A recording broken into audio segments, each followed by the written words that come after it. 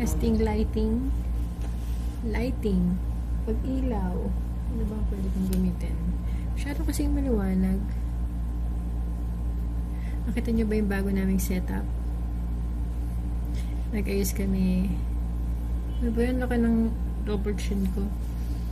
Nag-ayos kami ng tables. Kailangan mas mataas. Siguro. Dito eh. Dito maganda kaya lang. Wala tayong patungan.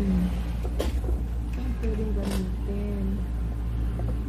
Wala kasi mga libro dito eh. Shall we use? Pwede na mahawakan ko. Mahawakan ko.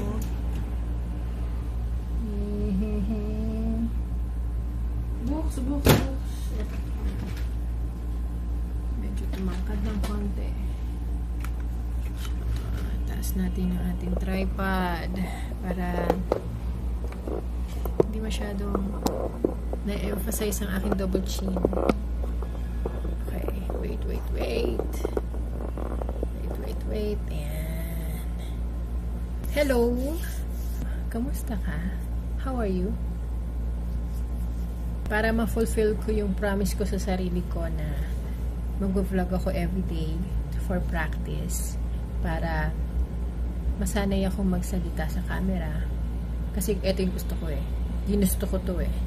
Ginusto kong magkaroon ng YouTube channel para ma-express ko yung creativity ko.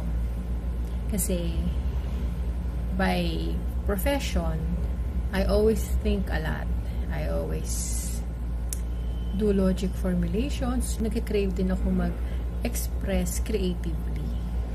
Since hindi naman ganun kagaling ang boses ko sa pagkanta, hindi rin naman ako ganun kagaling sumayaw or hindi nga ako marunong sumayaw ng maayos. Ang bala ko nga is to do this kasi I saw yung mga vloggers na parang ang saya-saya nila. Katulad nila Baninay, parang saya-saya nila yung yung barkada niya sa YouTube. Siyempre, before that, yung barkada ni Will, that's a rich.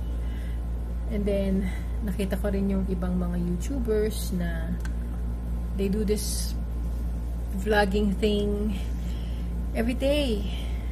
Diba? I also like yung pamilya ni Judy Travis. Parang ang sarap-sarap panoorin yung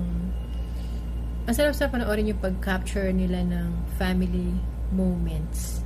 Kasi yun yung mga gusto kong i-savor.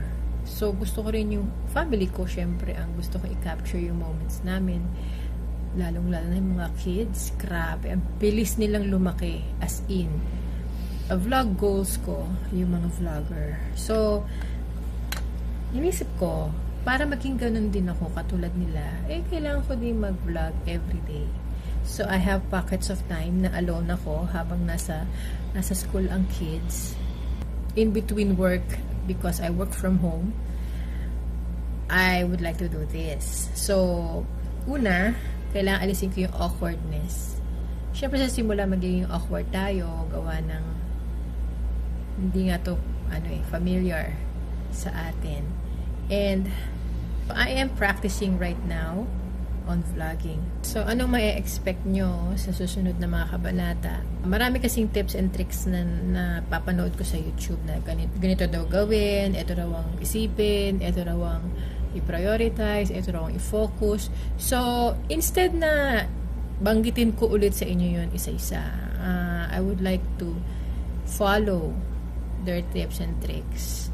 Pero syempre, hindi ko may explain in such a way na iisa-isahin ko yung details through words. So, through images na lang or through videos yung mangyayari. Tingnan natin kung magiging successful tayo sa pag-capture. Kailangan lagi kong dala tong camera with tripod na nabili ko sa amin for 300 pesos. To conclude, watch out ang mga susunod na videos related sa pagiging grateful.